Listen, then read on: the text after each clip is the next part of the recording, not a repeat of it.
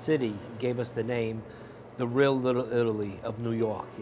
Most of the business you see are Italians. You know, you'll go to Tire Brothers, they're Jewish, and they speak better Italian than some of the Italians do. And whenever you walk in, my mom walks in and goes, "Hey, signore, che sta facendo?" You know? When they go shopping for Christmas, they go to the bread store, they go to the pastry shop, they go to the butcher's. By the time they do all their shopping, the holidays are over. Now the families know each other from Italy. Giovanna's family. It's the closest you can get to Italy in New York. All the food, drinks, a lot of the old people that are around here are from Italy. You get the feeling like it's very close to home. All right, I'm gonna get that noodle cutter and bring it over here. This got to be close to 90, 100 years old. When my grandparents opened the store in 1935, they were using this to help cut noodles.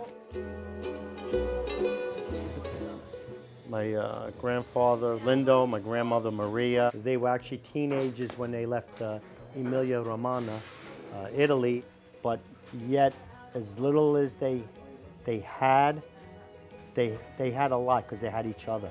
You know, something I think we need today, you know, of the importance of like family and support and love for one another, you know. I heard in the 1950s there was over 50,000 Italian families in this area.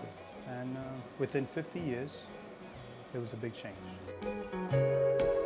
Slowly, after so many years, the Italians moved out. Other nationalities came in, Albanians, Spanish, Mexican. There's no more Little Italies in New York, real Little Italies.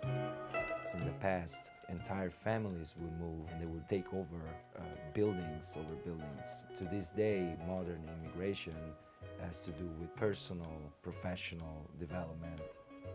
30% of my friends left Italy and never came back. Today, we Italians are trying to go to the United States because of the secret hope that you would realize your American dream.